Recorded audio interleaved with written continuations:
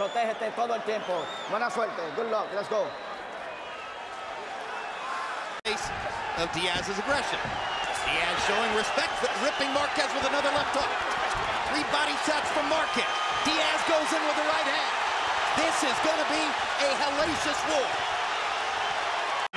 The well-known cultural Mexican tradition of willing to mix it up. And are they ever? What a big left hook by Diaz. Marquez trying to fire back. Lands a right cross and a left hook. Round 1 is an all-out war. I get the hunch that Marquez is going to need to stay off the ropes, Emmanuel. Yes, and I don't think he's going to do that. And the way that Diaz is punching, he's got his head down more, where he's getting better leverage in the exchanges, and Marquez's head is up more, where he can maximize his strength. Big left hook. Staggers Marquez. Marquez in trouble. Land more than 30 punches in the round. Big left hook by Diaz. Straight right hand by Marquez. Diaz jabbing and hunting. Marquez going to the body and coming back up. Missed the right hand. What a round. Here we say Diaz driving in, as we call it, left hook right there, and had probably more effect than it would have had, except because he had him back and back. And he's maximizing his weight on every punch by lunging. But you have to wonder about those reflexes at the age of 35. And particularly, given the wars he's been in. Board all at once, but he's looked really good in the first couple rounds against a guy who's looked just a tiny bit better. This is the Juan Diaz that had the boxing world buzzing before his loss to Nate Campbell. What a will. What determination. Good left hook by Diaz. So Marquez is there. I remember the last time I saw 3 judges score a draw. Very, very rare. Back to this fight. Juan Diaz led the more clean shots, just like he's doing right there. 3-0 Diaz. You know, I understand that score, and Diaz the harder punches. Well, I think he might be a harder puncher, but Diaz has been brilliant so far at finding those moments when Marquez's right hand is slightly dropped. He's landed several flush left hooks. Yeah, and he gets maximum level. He hunches his body forward in a Joe Frazier type style, where his left hook. Why should a fight like this even be scored? Just let him fight to the finish. Marquez is landing a lot of clean, effective combinations, particularly at the end of the round. Diaz is trying to follow. Diaz again, imposing his will against Marquez on the ropes and catches. Now Marquez will look to land a 3 or 4 punch combination, and he nails Diaz with 2 uppercuts in a row. Whoever throws more body punches may ultimately be the winner in the fight. Well, I tell you what, this is going to be a tough fight right here. Another huge on our competitor network, Showtime. One difference.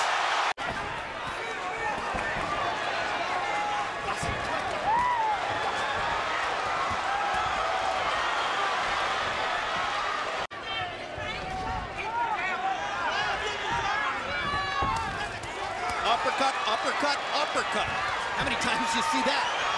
Left hook, back into the ropes. All-out war.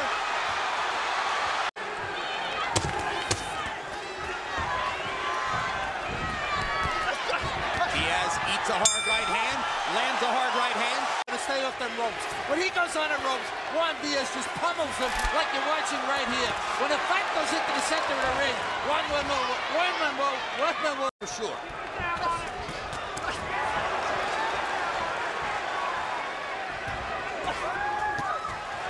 Straight right hands landing for Juan.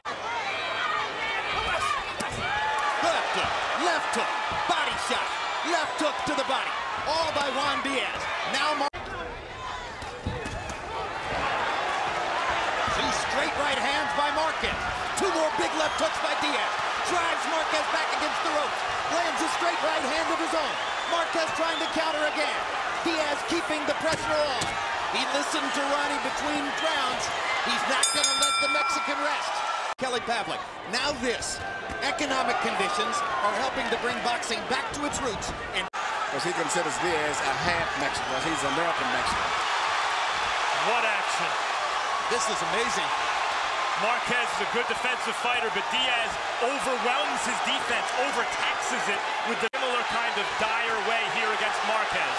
Well, we told you how Marquez adjusts and comes on. And Diaz got caught with a left hook, and he looks stunned. 25 seconds to go. Can the great technician find a way? Diaz with a left. Don't worry about that cut. The cut is okay. All right? Here you see Marquez mixing up his punches to the outside and between the gloves. I think that left uppercut between the gloves right there was a shot that caused the cut. And here is a left hook that he catches with the head, which he just simply didn't see the punch. And it's a punch that hurts is always one you didn't see. Because they don't know the clinch. It'll be the first thing he's done in the fight. Though Marquez is the much more experienced, in fact, it's Diaz who's had more experience fighting in his hometown. And he's supposedly the stronger man. And he's hurt. A huge uppercut. Down goes Diaz. Well, it's over because he doesn't know how to clinch. Can he make it out of the ring? 35 seconds to go. A very brave Juan will probably go back to fighting. A experienced fighter would probably clinch, but I don't think that's what he's going to do. And look at Marquez go to the body. Look at him go to the body to try to set up the finish. And what a right hand. And that will be that. What you just saw was a really good young fighter knocked out by a great old fighter. Let's hear the particulars on the knockout from Michael Buffer. Ladies and gentlemen, before we give the official time, a round of applause for these two blood and guts lightweight warriors in this ring here tonight in Houston. The official time, 2 minutes, 40 seconds, round number 9. The winner by knockout victory, Still Ring Magazine world champion and now WBA, WBO, and IBO unified lightweight champion of the world, Juan Manuel Dinamita